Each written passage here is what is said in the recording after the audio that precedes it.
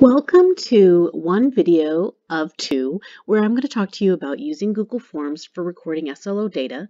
The reason I have this as two videos is because I want to break it into two pieces. One is discussing the best way to set up a Google form, and then the second video, which I think is the more meaty video, is using the spreadsheet pivot table to get the data to come to you really easily. So I'm going to kind of rapid fire through Google Forms just to give you some tips. If you have any questions at all, reach out to me and I can help you navigate. But I will, at the end of this video and in the comment section, send you a copy of a form that you can edit yourself. So I will send you this form, and then I've indicated here to make a copy. You would hit those three dots and you can save it into your own drive and then edit it how you want. But I just wanted to give some tips for Google Forms. What's nice about Google Forms is that it's really user-friendly. It's a lot like working in Word. You can't format text very well, so you can't have bold font, and you notice I have a link here and I can't even hyperlink. But for the most part, it's pretty easy to navigate. The tools are pretty straightforward. So I just wanted to discuss with you some of the options for the way I've designed questions, kind of a trial and error basis. So just so that you know why the questions look the way they do. And maybe you might want to edit it for your own purposes. So the first thing I want to point out is I used my own work Gmail account that I created. It's kdam.saddleback@gmail.com. I didn't use my work.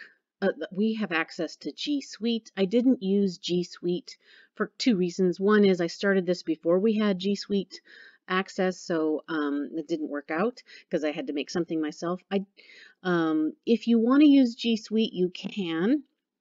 I have had a faculty member give me some feedback that when you launch this Google form in G Suite, it has a new question that I don't get using this Gmail account that asks who you want the form to be available to. And when she selected just our institution, folks from our institution, which sounds reasonable because only folks from our institution really should be filling this form out, it actually limited who could fill it out in terms of administrative staff, and they couldn't edit it or fill it out. So something to consider. We're still working out the kinks with G Suite. Once she said, okay, never mind, open it up to everyone in the world, that problem was remedied, but that means that they couldn't use their G Suite accounts to fill out the form. So something to consider. The second reason why I used a unique Gmail account is because I didn't want to mix my personal Gmail with my work Gmail. I'd like those files to be separate. It makes it easier if I switch positions, somebody else becomes department chair, I can save the files more easily than just saving, sharing personal files. It's just something I think is a good idea, is to separate work from personal. So anyway, you can decide for yourself whether you want to, how you want to move forward with that.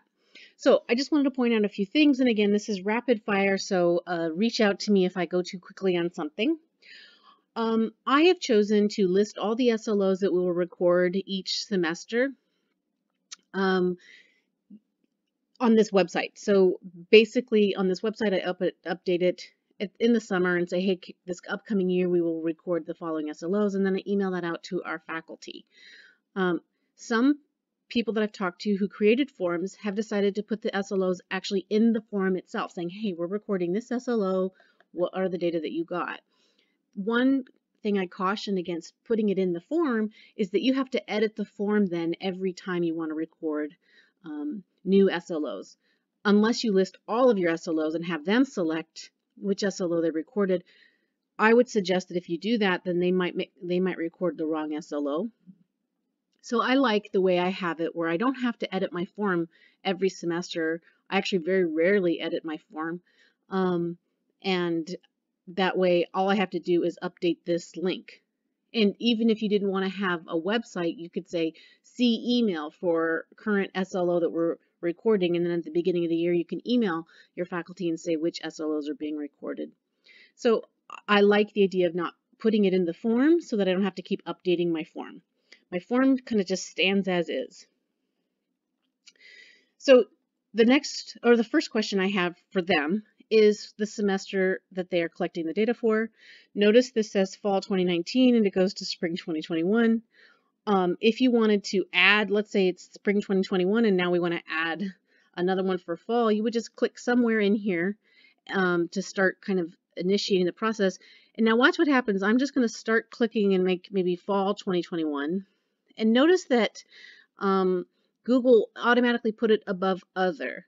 And they realize that other should really be the last option. And so it puts it in towards the end.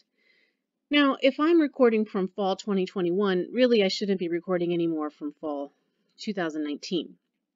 That data should have been done and recorded. I can feel comfortable, actually I'll just pretend this is the fall 2019. I can feel comfortable just deleting that data or deleting that option. If I delete that option, what's nice is the data are still recorded in the spreadsheet, so nothing gets removed.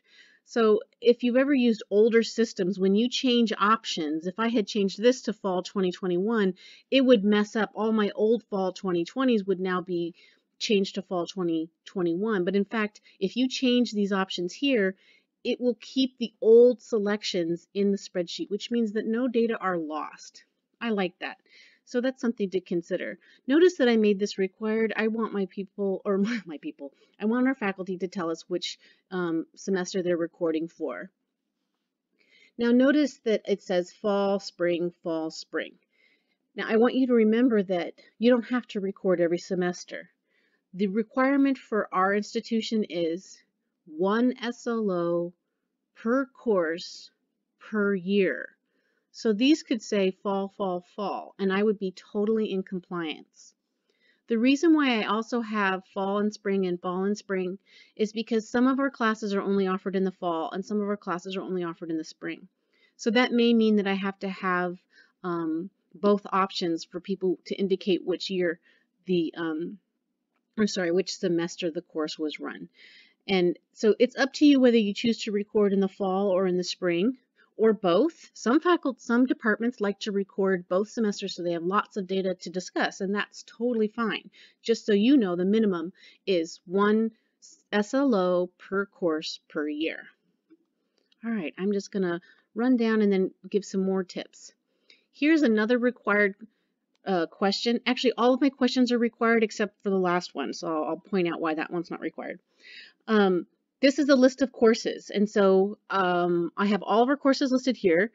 If you have a list of courses in a Word document or an Excel file or something like that, if you just click in here somewhere and copy and paste, Google Forms will say, hey, each new line should indicate a new response. So it will actually put in each course as a new selection, which is nice. That means you don't have to type in all the courses. If you have a list somewhere already, and I'm thinking of kind of English and some of the departments that have lots of courses, that's a nice option for them, is they don't have to type them all in. They can just copy and paste, and those courses will be selected.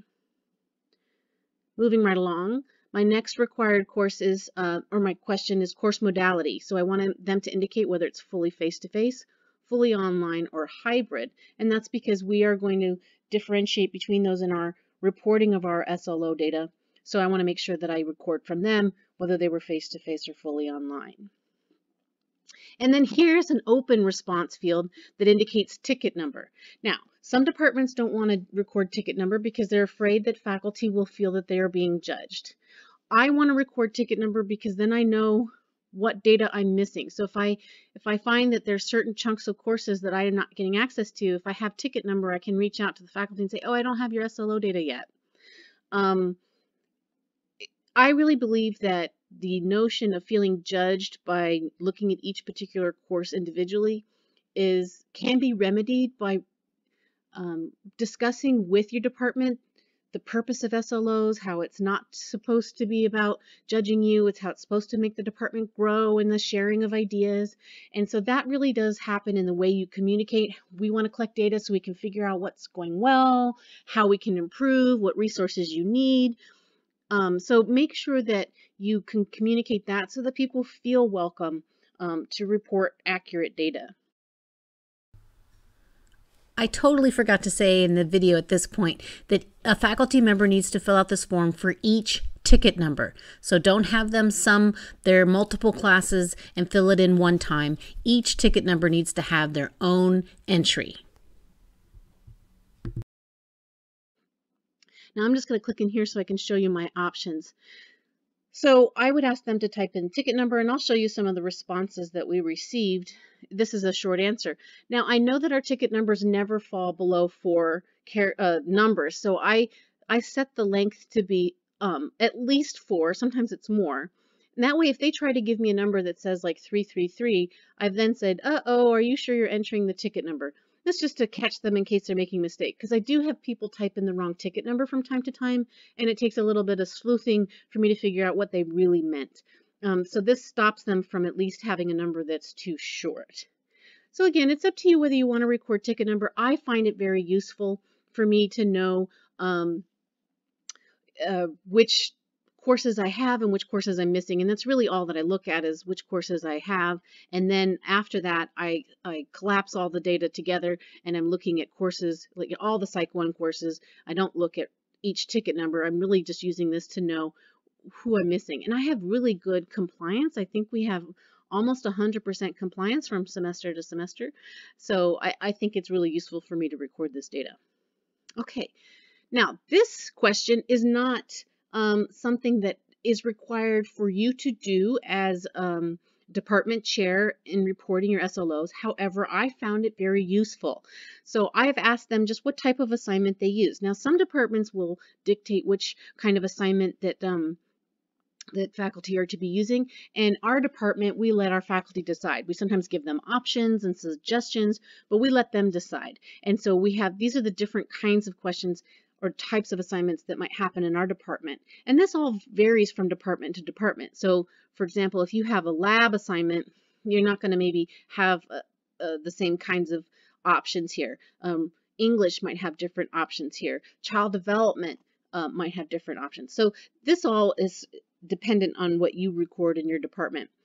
The reason I like this is because we did find very differing results based on whether they were multiple choice questions or open-ended questions or like writing assignments. And that was important for us because it launched a conversation in our department meeting about why that would be and what we need to do to bridge that gap, and is there something we can learn from that.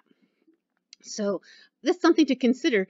If type of assignment isn't important to you, what is important to you in your department? Maybe there's something in here you should be asking that you think would be helpful to decide what is necessary to build the department to improve. So if there's something else that you think would be helpful to learn, from each faculty member, then add that here.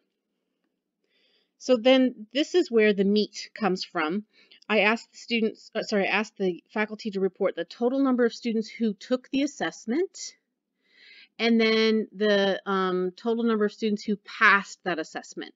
Now you'll notice here I said I am no longer recording those who skipped the entire assessment. This is a special note to my faculty because for a couple years I was also asking them to tell me how many students skipped the assessment. So maybe the class had 45 students in it and only 40 took the assessment. And I found it informative to know, I thought it would be informative to know that 5 skipped the assessment altogether. Our department had talked about it, and we decided that skipping the assessment may be indicative of not being able to pass it. So for example, if they skip a writing assignment, it may be the assignment was too hard and that's why they skipped it. It wasn't just because they stopped participating in the course. So that's why we had chosen to record that information so that we could, again, sink our teeth into it and see if there was anything there. I can tell you for our department that nothing really panned out there, so I stopped asking that question. So that's why I have this special note to my faculty, because those who've been working with us for a couple of years might have looked for that. And what was nice is I could just remove that question from this form. The answers still remained in the spreadsheet, but now you can't add to it. So there's no place to add that answer now, but I didn't lose the data I had before. So for you, you might just say, tell us the total number of students who took the assessment, and then the total number of passed.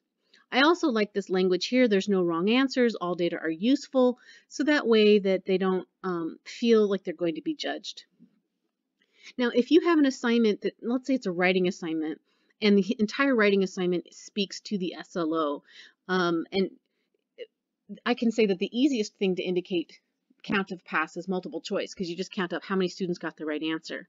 But let's say it's a writing assignment. What we've decided as a department is that if someone scores at least a 70% or above on that assignment, they are considering to have passed that assignment. So this is something that your department will want to decide and then perhaps indicate it here. So if it's a larger assignment that you're using as a resource for SLO data, what is necessary to count as pass.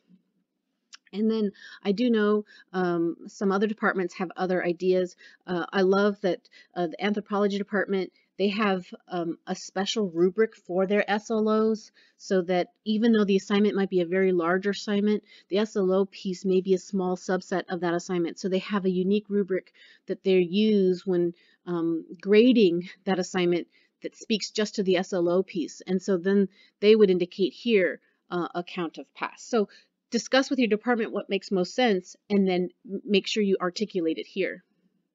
Then the last piece, which I think is really one of the best pieces of this, and notice it's not required, but it can be very, very useful. I'm basically just asking the faculty to say, hey, what do you think happened here? What worked? What didn't work?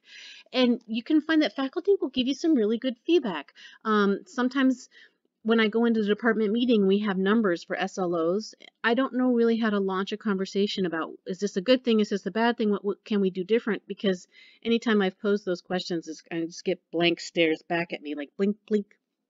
So this has helped me launch conversation. Somebody might say, I made the SLO question voluntary and I didn't get a very good response, so now I know next time to not do that. So then I shared that with the department, and then we had a long discussion about that. Somebody might say, oh, I found my handout was too confusing and I don't think that it worked. I have to work on a new handout. And then when I bring that up in the department meeting, somebody else might say, I have a fabulous handout. Let me share it with you. So I find that the answers that come in this comment section can be used to launch conversation in department meetings, and I can kind of record that conversation, not record it obvious audio, but like I can keep notes of what things we said we needed, what things we said we're going to change. That is meaty information to share in your annual SLO report that you give to the school. And then if you think you need something, you now have justification for a purchase because you've articulated in a department meeting that new handouts were needed or new models were needed.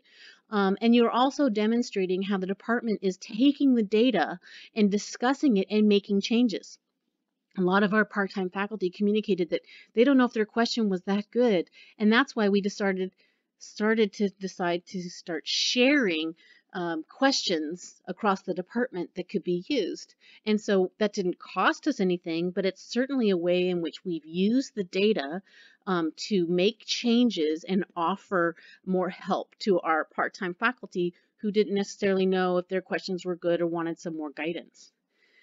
So this concludes the part of the video where I show you about the Google Forms, but I think the real fun comes in when we look at the results, which we will be able to look at here. So check into the next video to see how we can use the results in a really easy, fun way.